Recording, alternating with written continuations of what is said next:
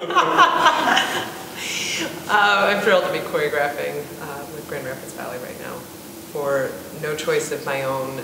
Really stems from a lot of the work that I do as a marriage and family therapist. It's inspired by not a specific story, but the general dynamics that I get to be a part of through the therapeutic process.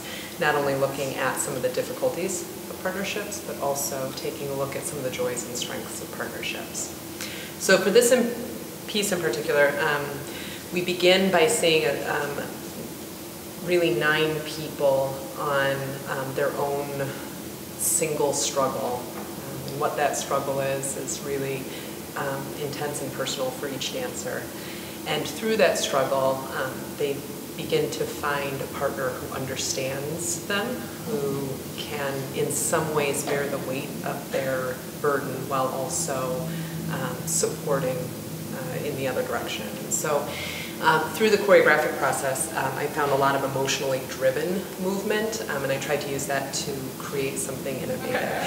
So then the piece continues and really finds the courage to go behind closed doors and look at the dynamics of one couple that has a really unhealthy relationship. And I was at first hesitant to tell this part of the story. It's a part of the work that I have the privilege of doing and working on with couples behind the therapeutic door, but it has given me a great window into what oftentimes happens behind closed doors of a home. And as I was feeling somewhat timid or maybe overwhelmed by telling this part of the story, I had several colleagues and other choreographers say, no, this is an important thing to tell, and this is an important thing and a universal thing for us to expose and really look at.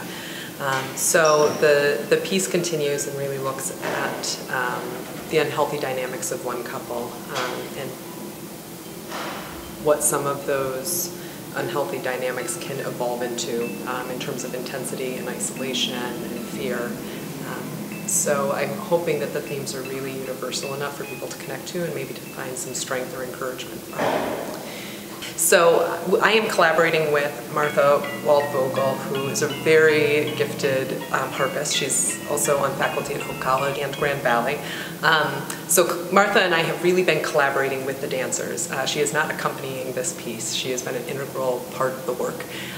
She is selecting music and then also composing music that really helps tell the story.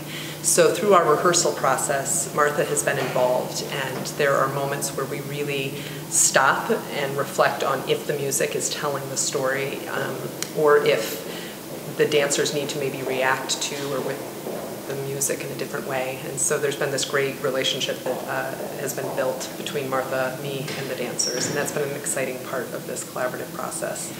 I am also collaborating with Nate Blyton on this project. He is designing projections, and so along with kind of the focus of MOVEMEDIA, we're really incorporating a media element. The projection will show not only on the floor but also on the dancers, and it's a sound reactive real-time projection. So the mic input from the harp as well as the projection designs are going to be interacting in real time to produce a layer to the palette really of the stage and create some really interesting media elements for that not only help tell the story but also create a scape on the stage that I think will be innovative and interesting.